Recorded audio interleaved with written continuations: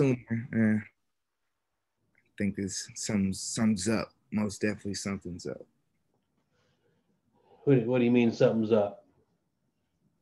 Meaning I don't think that they like I'm saying, if they come back with the results before anything before Friday, then they didn't do the right due diligence of counting everybody's vote and actually looking at things, because there's no way that they got all those mail-ins, millions and millions of advanced votes, right?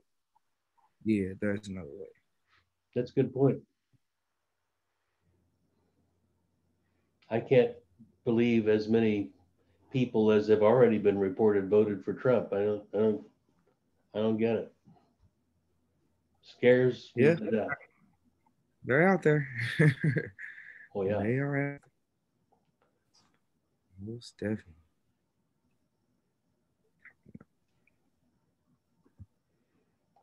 Yeah. What do you think the Trump victory would mean for America and for you? Means I got to get a lot more. Personally, it means I got to get a lot more focus and know, and just be on my P's and Q's and know what I would kind of want, because I mean, he's not gonna make it easy for me. So I got to start really focusing and clutching down, getting ready, getting prepared. But That's really for good America. approach. Yeah. But for America, I really can't say. I really can't say, because it's like it's going to be some uprisings probably if he wins. So it's going to be probably a couple clashes between, Democrats and Republicans, or whatever, Trump supporters or whatever you want to call them, for at least probably about 2 weeks. Yeah, I think that's likely. That's it, and that's scary. Yeah. Have you heard of the Trump trains? Have you heard about that Trump trains on the highway? So yeah. I live in Shavely. What was it, Sunday? And I'm just getting on the highway, and I'm like, what's going on? Because this is very rarely traffic on a Sunday. Yeah. I get on the highway. I'm like, hold up. I was like, am I in a line of Trump supporters? And it's like there's 6 big old trucks, like big F-350s with just like 6 flags hanging, like 6 flags, 3 on each side of the truck with big Trump flags just flying. I'm like, is this serious right now? Like, is this serious right now? Like, this is it's serious. Yeah, like that's wild. Like that's what I was saying. Like, I know for sure if that's how they're coming before the election, can only imagine what's going to happen post election, because a lot of hectic things. It's very interesting that those people are not bothered by the police for being in the roadway. Man. Whereas Black protesters or Black Lives Matter protesters are forbidden from being in the roadway. Yeah. Wonder what that's about.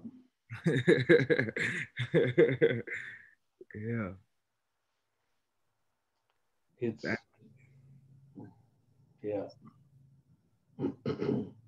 very scary. Very.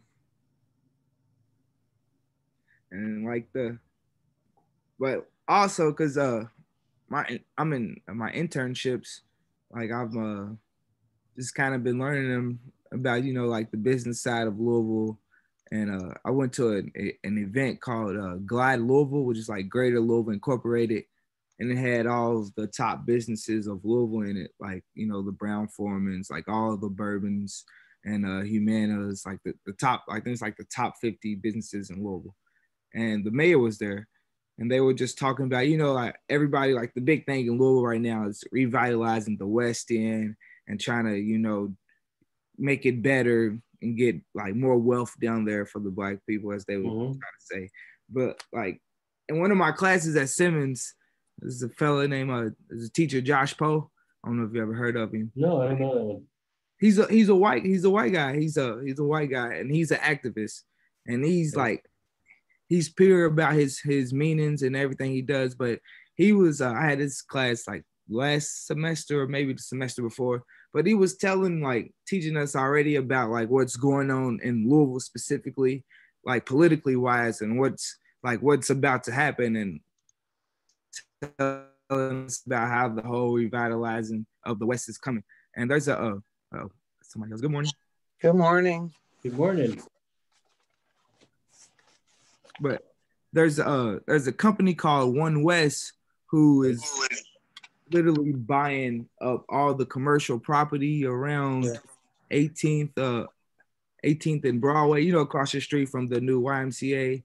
Yes. And the whole from Broadway, from 18th and Broadway down west, and just like in general, any commercial property, they're looking to buy it all up. And this is they're supposed to be a nonprofit organization like most. But they're doing it for profit because they're saying they're revitalizing, but they're taking all of this, the main property, and buying it up and causing everybody else around them who's barely even paying for their affording the rent and their land property now, and it's just making it go up. And I'm just saying all of this because that's where this is headed. Like with Trump, if Trump comes into office, they're really going to start pushing it and trying to get Black people away from downtown. That's what I really feel like they're going to. Well, I can speak for One West. That's not their motivation.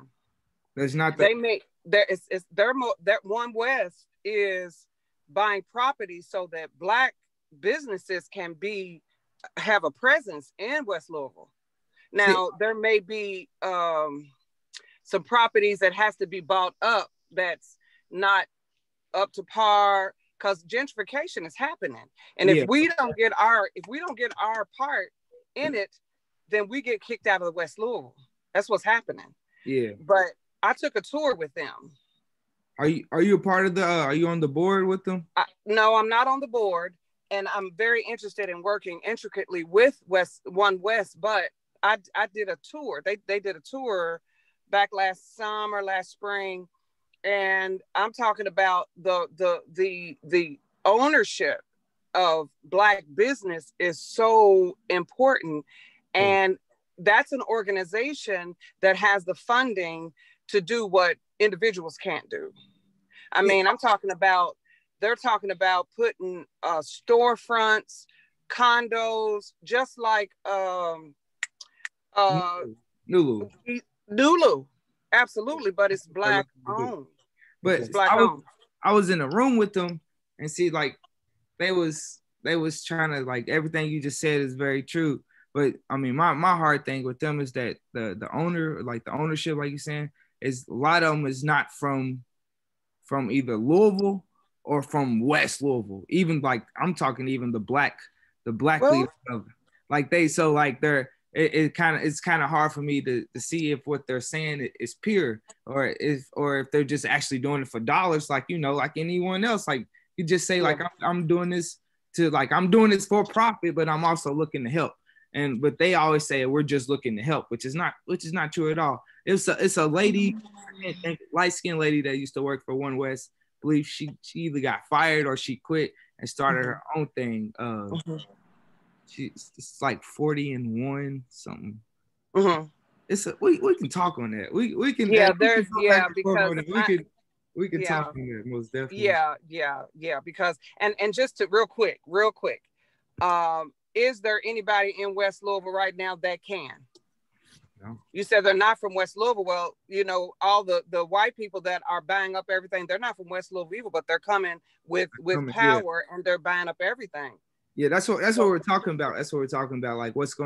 How do we feel if Trump becomes if his second term comes, how do you feel about America? What do you feel is next coming in America?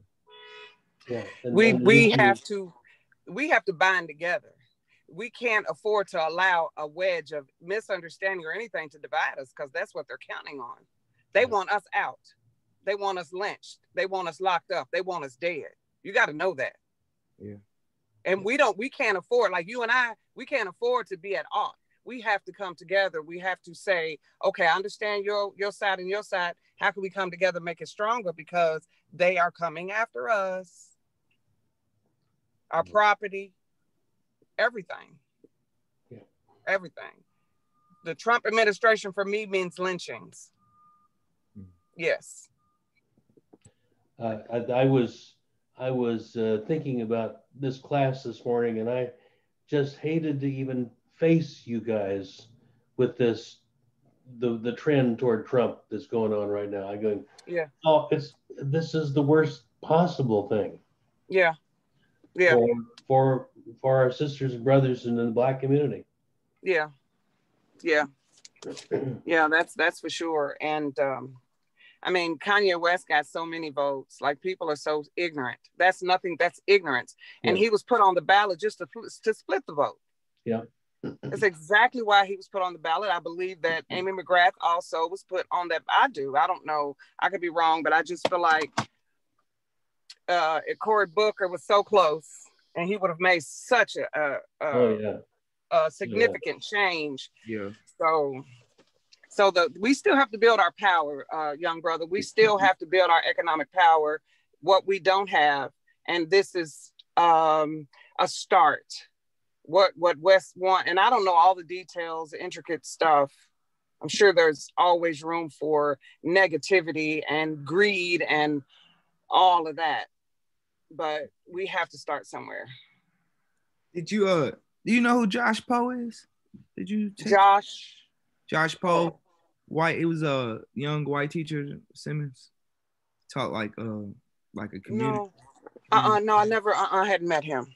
I had to send you what the name of his actual class though, but you should take his class. Like, if he's teaching at Simmons, he's a great teacher. Great. Oh, okay. Cool. It's great. Well, cool. There is the trend has been for the white folks to tell the West End what they ought to do to make the West End better. Yeah. And it's got to be, you've got the creativity, you've got the wisdom, you've got the experience. You can do this. You don't have the capital, the financing for it. Right. That's right. It's got to be you guys in charge, not us white folks in charge. Right. Because it's not our community. Right. It's not our lot. That's right. Yeah. Yeah, I face a scary and probably dangerous future under a Trump next 4 years, but it's not as scary and dangerous as yours. Right. Sorry. Yeah. Yeah, it's so true. I fear for my children. In a major way. Yeah. Their futures. You know, my ex-husband, he's a Trump supporter. And he doesn't understand that your daughters, you know, my baby girl who's waiting to get into medical school right now is saying, so where does this lead me? I mean, yes, I am well educated, but still I have to manage myself underneath this way of thinking. Right. This ideology is just, yeah, it's crazy. Pure white supremacist. Well, dear hearts, shall we spend a little time talking about Buddhism while we're here?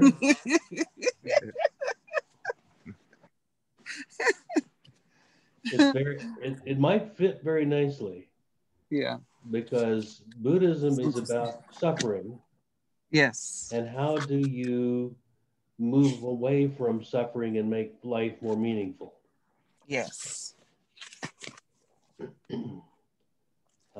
So yeah, that's the deal. Yes. They have their own very Asian perspective on that, and you don't have to buy all of the specific stuff that goes with it, like reincarnation and karma and all that kind of stuff. But I think there's some real stuff there that really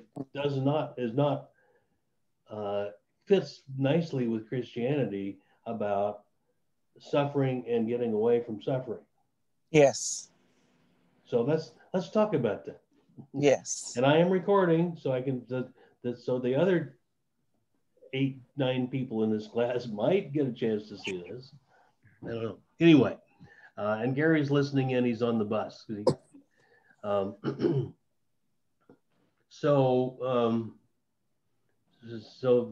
how, I was thinking, starting with how Buddhism is different or similar to Hinduism.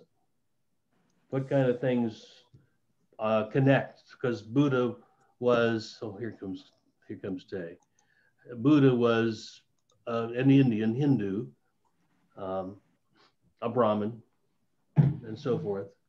But what beliefs from Hinduism carried over, and what's different? Like the belief of like meditation, peace. Yeah.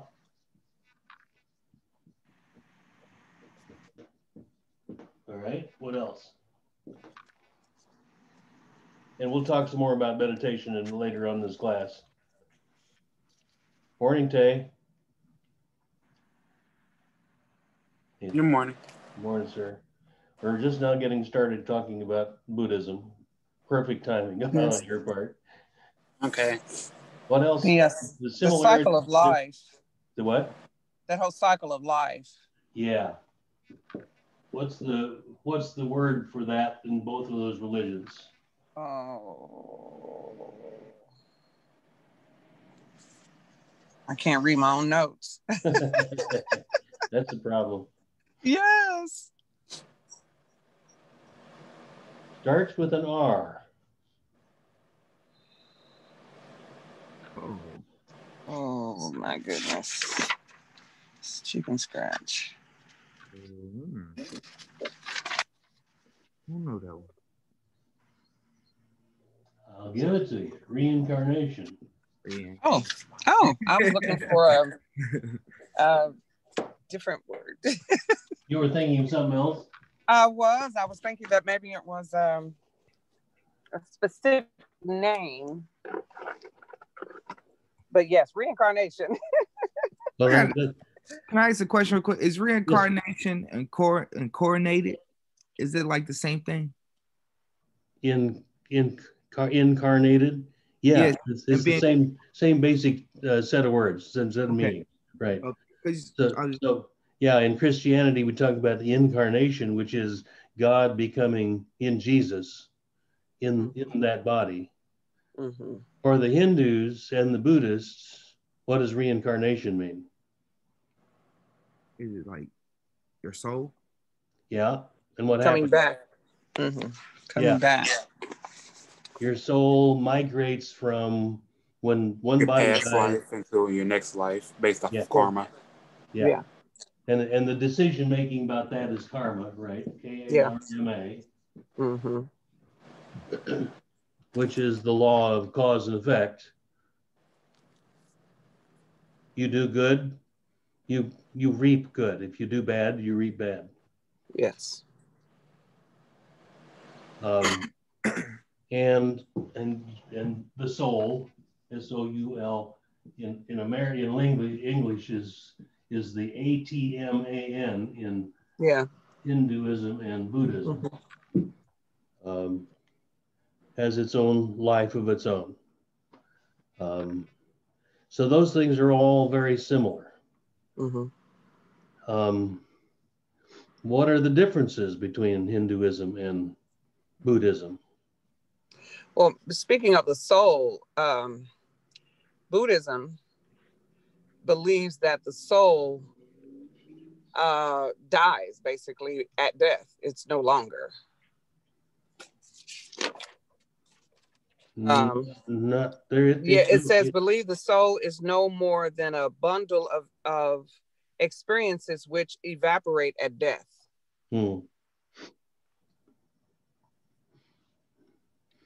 Yeah, I saw that, and I'm not sure how that fits with the reincarnation business. Well, I was just speaking about this. I know, that was kind of... That doesn't quite fit, does it? There was, in my mind, I was like, okay, now I read that, and I think that made me sort of question that whole, the life cycle, because they still say, I mean, there's a point where you reach Nirvana. Yeah. But okay, the never-ending cycle of life, endless wandering, and then they talk about Nirvana being a place of coolness. Flames of passion and greed have been extinguished. Right. And but yeah, that's the soul part. That was kind of left me hanging. Yeah.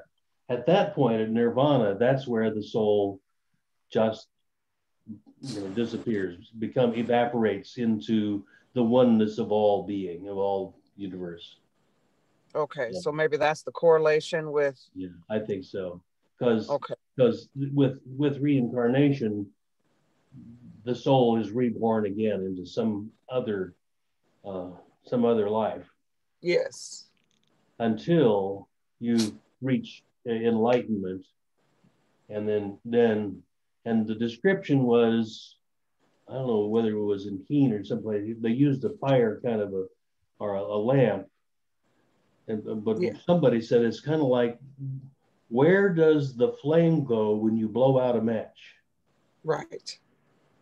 It's gone. Yes. Yes. And that's the sense of when complete enlightenment is reached in Buddhism, that is fully detached from all the desires and concerns of life, then one is completely, I don't need my soul, I don't need myself anymore. I am part of everything that is.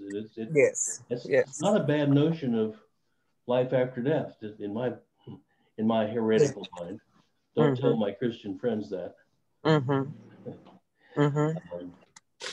anyway, that's how that works exactly. Is Buddhism a theistic religion or an atheistic or a polytheistic? A polytheistic? It's a trick question, but it's talked about in Keene. No, I don't believe so. I mean, Hinduism it's almost was a polytheistic, and then Buddhism had more like an eightfold path in their scriptures, and they had like the middle way as far as the Nirvana you were speaking with. Yeah, so it's more, and then like God? Buddhism didn't have like the whole little soul aspect that you were speaking of. And so, where is God in that, Jay?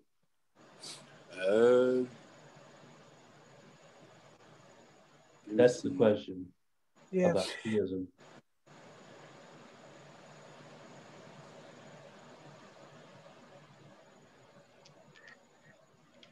So do they actually worship or pray to God? Yes, I don't think so. It's because they talk about Buddha being a teacher, not a god. It's like a way of life. It's a way of life. Yeah. So I think it's more like a spiritual belief rather than an embody of a person like Christianity who focuses on like the Father, the Son. Yeah. Right. They sort of know that those gods of Hinduism are there. Yes. And Buddha, his experience with Brahman, the high god of Hinduism. Yes. And yet, for the rest of his life, I think it was maybe as in Armstrong rather than in Keene, he refused to discuss with his disciples about the existence of gods. Doesn't matter, he says. He refused to even discuss what Nirvana was like. Doesn't matter. You've got to live your life now and completely detach yourself from all of the attachments and desires and expectations of life. That's how you do it. It's amazing, but reading that, I got a sense of calm. I got a sense of self-control. Like as I was reading that, I was really ingesting the thought process of detaching, because everything in life is encompassed with suffering. Right. Yeah. Yeah, so I can incorporate that in my day-to-day, because that's really what it is. It's not necessarily a God thing, but a way of life thing. That summarizes it nicely. Yeah. So did you catch the fourfold, the noble truths, the four noble truths? I write them. There I go again. Can't read my writing. Oh, yes. All life involves suffering. Right. The cause of suffering is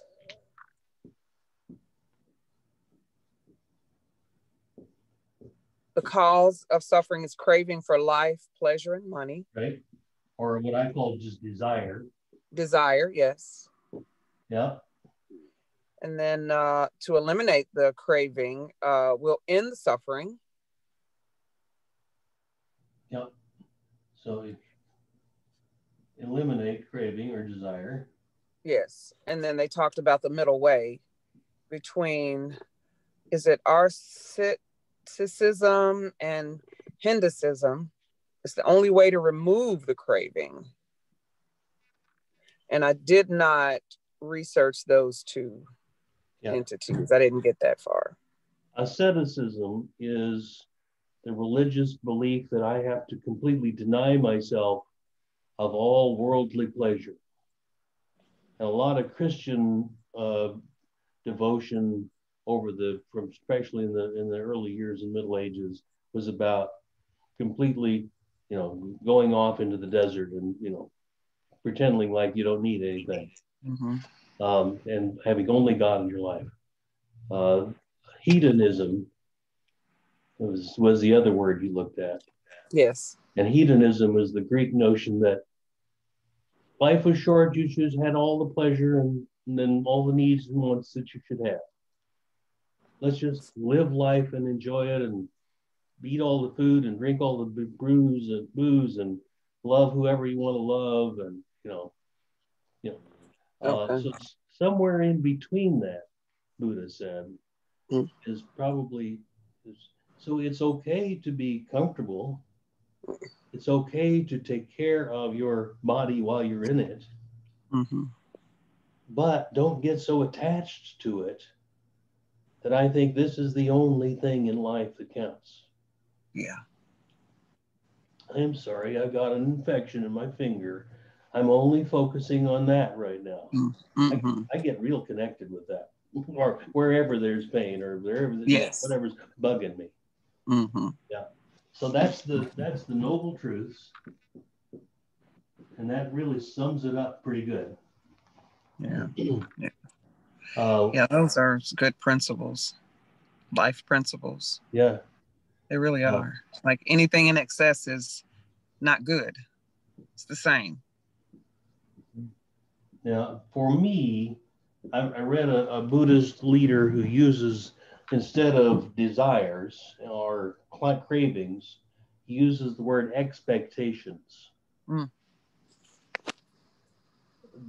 A lot of my suffering for me is because I expect something. Mm-hmm. Cool. And then it doesn't turn out like I expected, and then I'm miserable. Mm-hmm. And the suffering comes not just from the expectation, but not being able to really put that expectation in perspective or to get detached from that expectation. I've got to let that expectation go. So I think I should be the perfect teacher. Well, I'm not.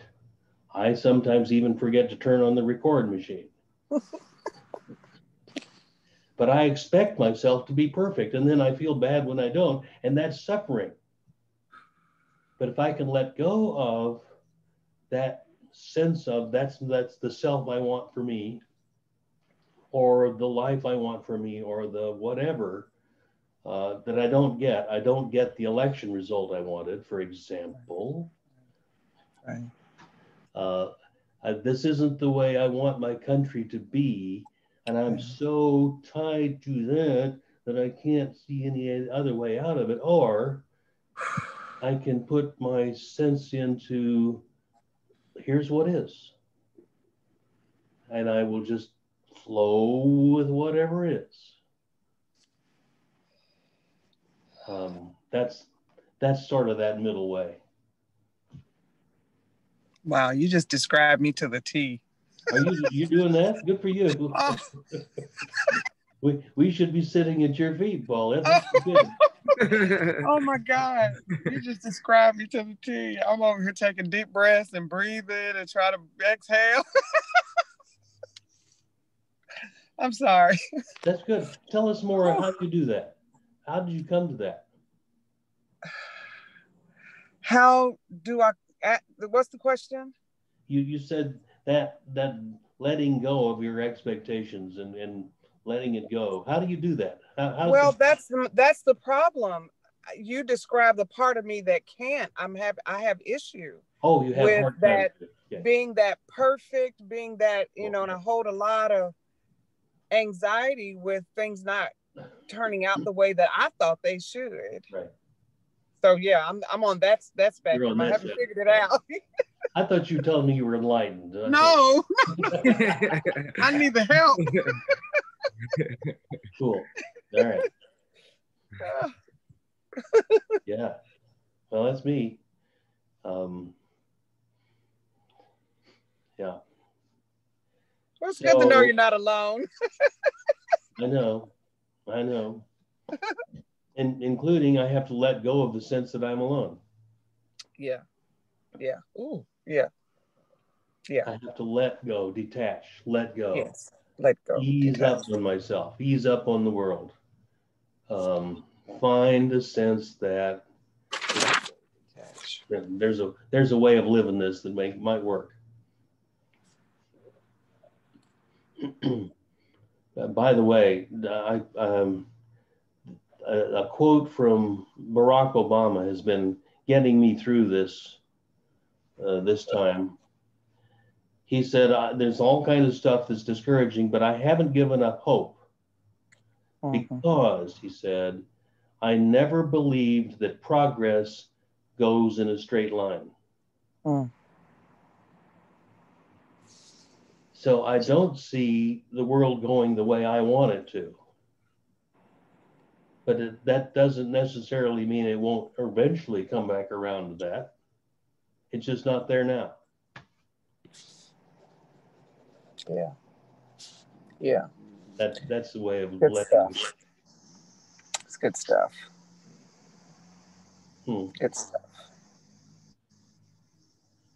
So there's one other piece of this Buddhism thing that we haven't talked about, and that's the notion of compassion.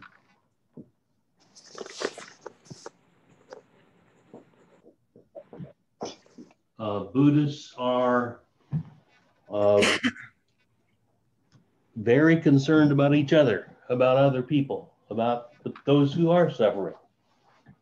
There is a sense of compassion even for oneself. And one lives one life and that was a piece of the genius of the Buddha. He spent those 3 days in an ecstatic experience of, the way the universe could be or is. And there's a part of him who wanted to stay there.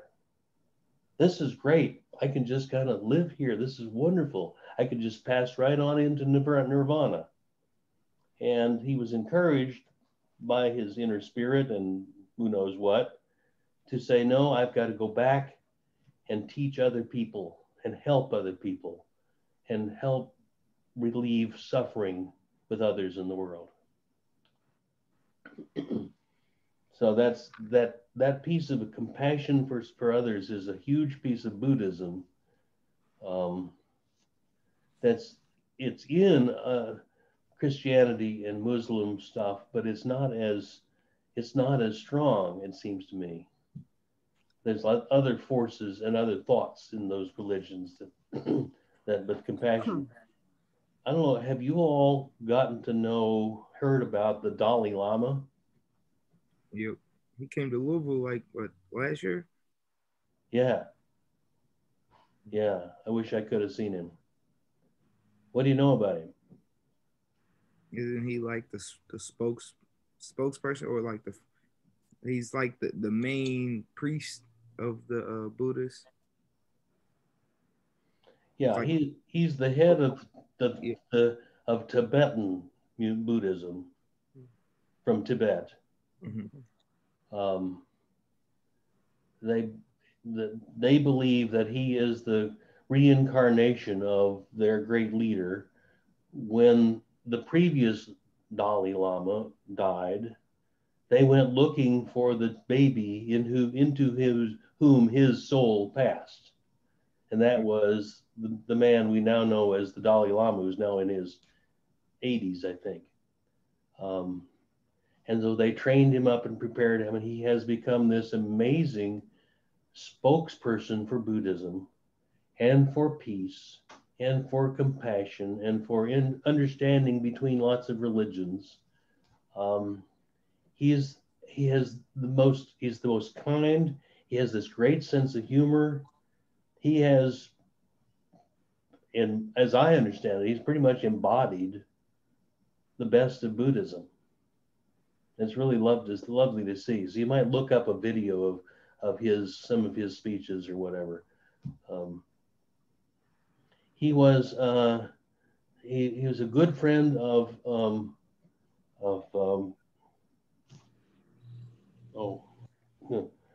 the Archbishop in South Africa, who my 76-year-old brain just lost. Anyway, who's clearly a Christian Episcopal priest, and they are dearest of friends, and they get together just a couple of times in their lives, but it's almost like they're a couple of kids together. That seeing them together. There's a book about it. It's really neat. That'll come to me, but. So if you want to see or experience or have a sense of what Buddhism in its contemporary experience is, the Dalai Lama, I recommend him. There are all kinds of Buddhists in all kinds of countries now. There's a meditation center close to me in St. Matthews where I live. And sometimes I go walking in the neighborhood and I see these monks in their orange robes walking around the neighborhood, just out for a walk too. We greet each other warmly and that's about it, but they're around. There's are they usually like in the back, like kind of covered up? Like they usually have like a lot of trees around them. Cause I think it's the one out by Fort, like out out there like by Chamberlain Lane and stuff. Cause it's like it's a church, like it's like randomly in the middle of the neighborhood, but it's like this church back, but it's like a lot of trees around it. You have to like look to see like what kind of building it is. It's kind of it's like in the back. Like I haven't seen that one, but yeah, it's possible. Yeah. Yeah, we have mosques and we have Hindu temples and we have Buddhist meditation centers or temples. A lot in Louisville. It is a diverse world we're living in. Mm-hmm. Yeah, check it out. So questions, comments, anything you're puzzling about Buddhism we can talk about?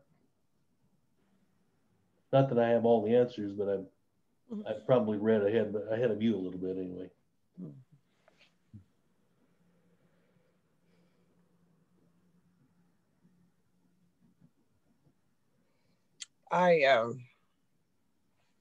I have 10 brothers and sisters, and my youngest brother was born. I guess my mom was she was 40 when she had him.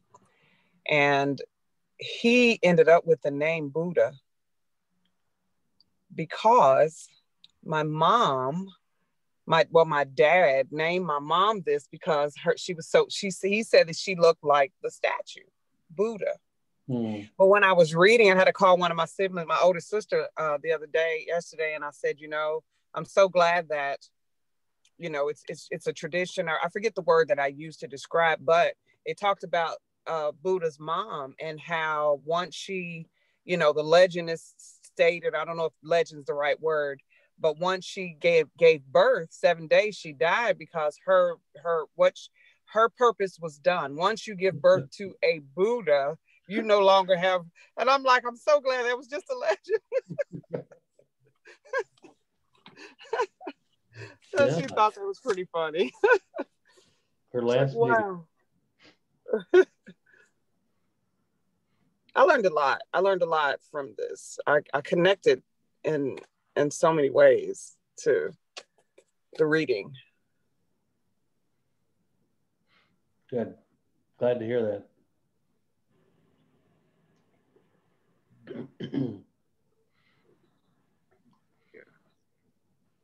Anybody else have questions or comments about it?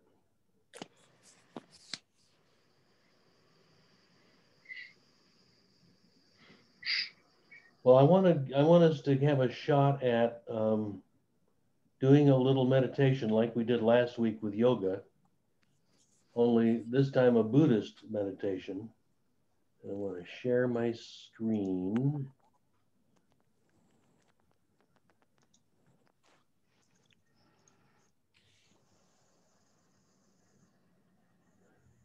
So in the middle of this, number 8 here on the sharing my screen, Buddhists, excuse me, use what they call mantras. I'm sorry, repeated songs or prayers to keep their minds focused. You know, we talked about it last week about focusing on your breath. They use these words to focus and keep themselves focused on the things. And the 4 pieces of this mantra that we'll try it for about 3 or 4 minutes. Just say to yourself, I'll say it for a few times and then you can say it to yourself. May I be happy. May I be free of suffering. May I have compassion for myself and others. And may I be at peace. And happiness, free of suffering, compassion, and be at peace are the 4 things that we'll repeat very nicely. Happiness is about becoming free from the concerns of the world. Free of suffering is about escape from expectations and desires. Compassion for myself is acknowledging that I am completely worthy of care and love, as is each other person in the world that I encounter. I have compassion for that, for myself and others. And then be at peace is, may I find the enlightenment and happiness that comes from this way of being.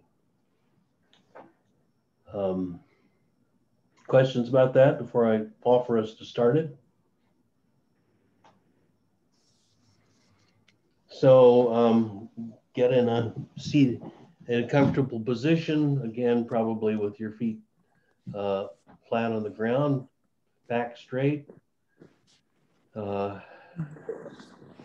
take a couple of deep breaths. In and out. In and out. Breathing in concerns and cares, and breathing out the sense of care and love for all and for everything, for the world. Keep breathing, and then say to yourself or say with me this little mantra. We'll say it slowly. May I be happy. May I be happy. May I be free of suffering. May I be free of suffering. May I have compassion for myself and others. May I be at peace. Be at peace. May I be happy. Be happy. May I be free of suffering. May I have compassion for myself and others. May I be at peace. May I be happy. May I be happy. May I be free from suffering. May I have compassion for myself and others. May I be at peace. Now go ahead and do that for yourself for a couple more minutes. May I be happy. May I be free from suffering. May I have compassion for myself, others. May I be at peace.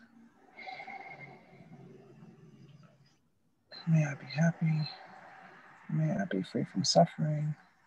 May I have compassion for myself and others. May I be at peace. May I be happy. May I be free from suffering. May I have compassion for myself and others. May I be at peace. May I be happy. Free from suffering. And may I have compassion for others and myself. May I be at peace. May I be happy. May I be free from suffering. May I have compassion for myself and others. May I be at peace. May I be happy. May I be free from suffering. May I have compassion for myself and for others. May I be at peace. May I be happy. May I be free from suffering. May I have compassion for myself and others. May I be at peace. May I be happy. May I be free from suffering. May I have compassion for others and myself. May I be at peace.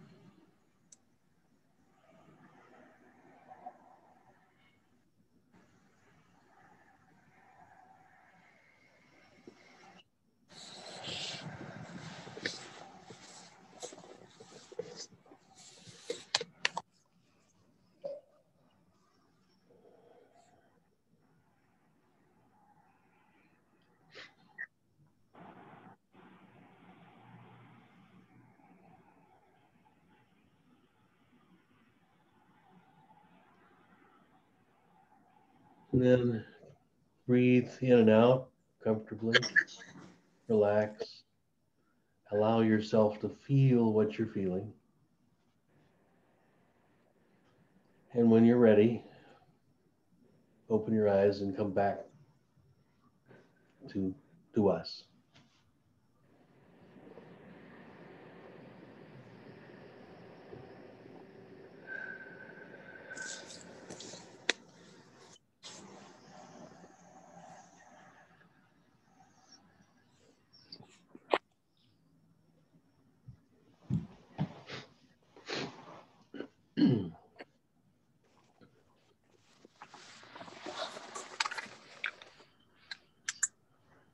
So would you be willing to share a little bit about how that was for you?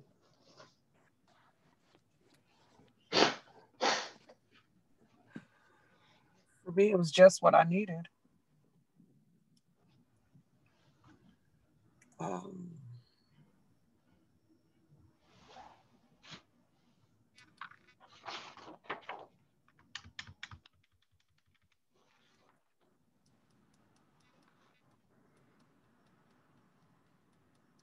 I can say I own a sense of happiness. I feel in control of my suffering. For me personally, I finally feel like I deserve compassion. Oh, wonderful. Yeah, I'm a compassionate person. I'm not so compassionate with myself. Great. And right now, I have peace.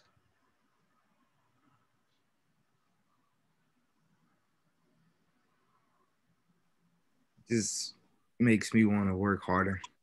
Amen. My piece is being effective and efficient. So I just try to get things done. That's when I feel like when I can get some good work done, I feel like I did it right. And I know it's like going to make a difference. And I'm at peace. Nice. Indeed.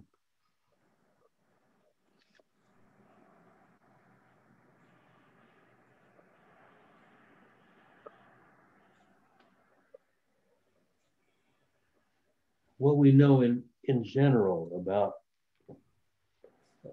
religion as a sense of how do we make sense of our lives and how do we live our lives better, which is what all religions are about in a way. And we know that human beings are very distractible. We lose focus, as you're talking about, Tyree. You lose a sense of sticking with it and doing what I know I want to be doing. You lose that sense of compassion for yourself because of all the expectations I lay on myself. And the reason for the prayer or discipline rituals of all the religions, and each of them has its own, is to keep reminding us of that bigger sense of who we're supposed to be and what we could become. So we need worship and prayer or meditation and reading and time with others to remind us this is what life's about. I'm not meant to do this all by myself. I need lots of ways to keep myself in the way I need to be. Otherwise, I get pulled aside, pulled away, tempted, distracted. So that's the whole point of all of the rituals and worship of all religions, is simply to keep us on track of connected with the way the world, the universe, God intends us to be. And that's the sermon for this morning.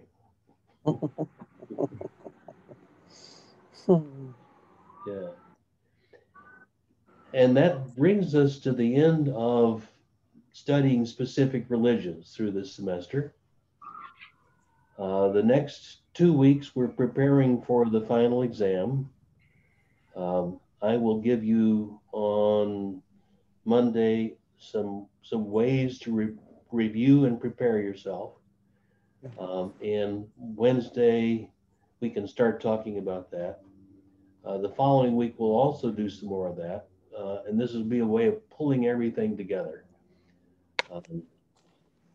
It might also be good if some of you would be willing to share some of your term papers, which are, by the way, due today. And that we can all learn from each other what we've learned about these things.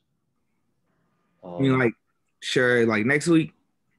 Next week or the following week, right? Okay.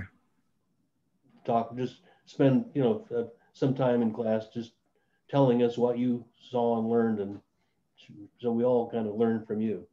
You can teach us. So that's what's happening next week. And I want to tell you, I've just gotten my marching papers for spring classes. I'm going to be offering 2 classes I haven't taught here before.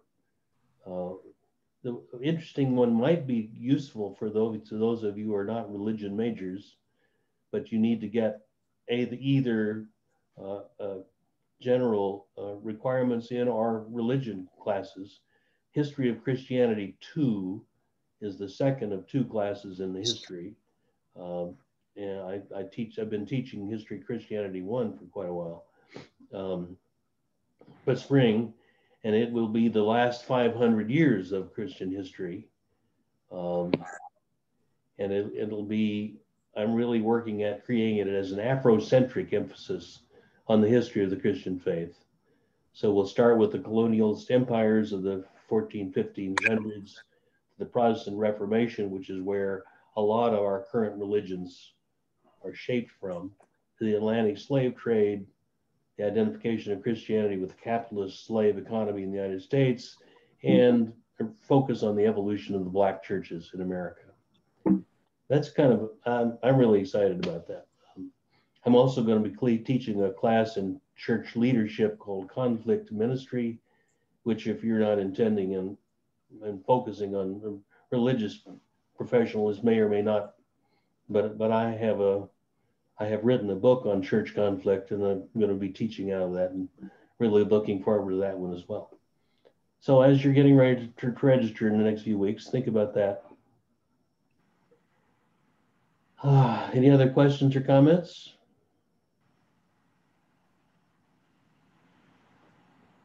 This class was right on time. Yeah. Topic. And I walk away not only with that mantra, adding to the mantras that I already practice, but I have my dry erase board, and there are things when I want to accomplish or get to, I put the information there. So my new thing is let go and detach. And then progress never goes in a straight line. These are going to be my focus points for the next, week or 2. Good. So thank you for sharing. Happy to have something you found worthwhile. That's good. Yes. Mm-hmm. Okay. I think we're back to seeing what the heck is happening in this world as we watch the election results for the next few days. Yes. And keep centered and keep our expectations low. Yes. All right. Let me know if you have any questions. I look forward to getting your papers. Okay. Talk to you later. Goodbye. Bye, y'all.